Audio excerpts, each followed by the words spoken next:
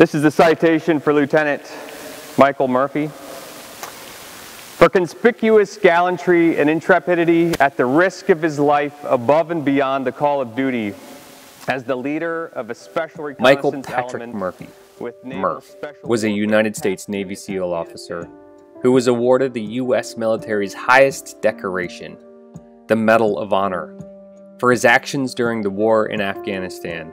He was the first member of the United States Navy to receive the award since the Vietnam War. His other posthumous awards include the Silver Star Medal, which was later upgraded to the Medal of Honor, and the Purple Heart.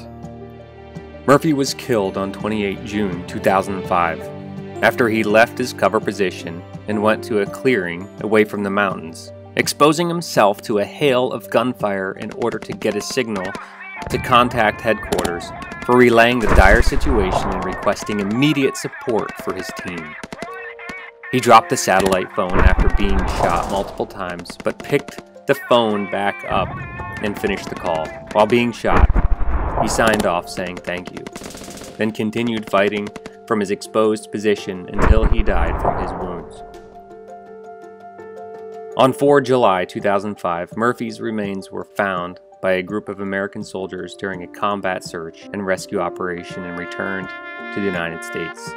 9 days later, on 13 July, Murphy was buried with full military honors at Calverton National Cemetery. A workout named Murph was created in Michael's honor and is often performed at CrossFit affiliates, military bases, and Navy ships across the globe on Memorial Day. The workout consists of a 1-mile run, 100 pull-ups, 200 push-ups, 300 air squats, and a final 1-mile run.